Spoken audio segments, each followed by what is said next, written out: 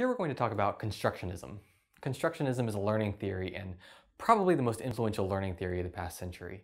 If you've taken a psychology class, you're probably familiar with constructivism, the brainchild of Jean Piaget that describes how people learn about the world around them.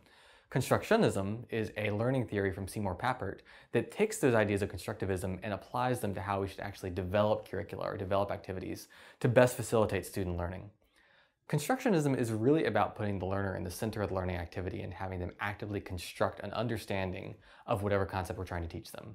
It suggests that we can't just pour our knowledge into a learner's head, but really they have to build their understanding of whatever we're communicating to them.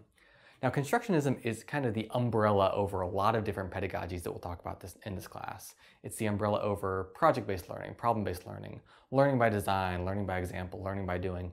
All of these things put the student in the center of the learning process and have them construct their understanding of a concept through some authentic experience. So constructionism is really about facilitating that active learning process, putting the learner in the center and having them experience the concept in an authentic way and construct their understanding of it.